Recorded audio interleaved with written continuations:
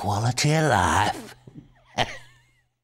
He's got more than he needs, and he needs more than he's got already. Doesn't pay to look up to anybody. Every time I do, something decidedly nasty rains down. The Black Death in 1361, Plague in 1558. Even my poor wife keeps her head down these days. Our women risk life and limb when the King's troops drop in for a night on the town. Not a wonder us commoners have been filling up St. Nicholas's graveyard for the last 300 years. I look up to him simply because His Highness and his rival Molyneux's precious fortified tower stands taller than the rest of Liverpool.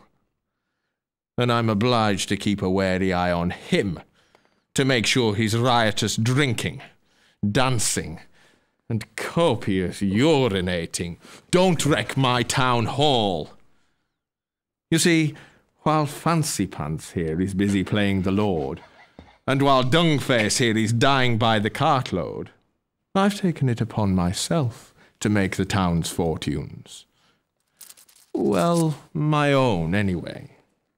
How else do you think the mighty Moors and the wealthy Norrises get to live like kings in their grand houses in Bank Hall and Speke?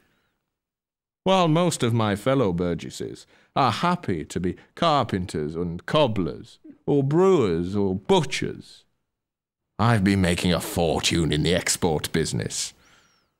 Iron ore, Lancashire wool, Cheshire salt. Once I can afford a peerage, people are going to look up to me. I look down on them, because I deign to. But they look up to me, because they have to. Hence the tower.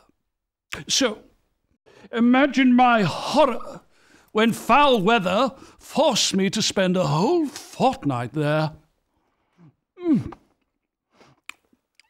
Not even the mouth-watering delights of 12 calves, 20 sheep, and 15 hogsheads of ale could rid me of the horror of catching a dose of the plague from the commoners of Liverpool.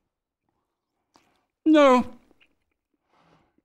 Why else does a gentleman have country estates like Latham, eh? I think that entitles any Stanley to look down on who he pleases, thank you.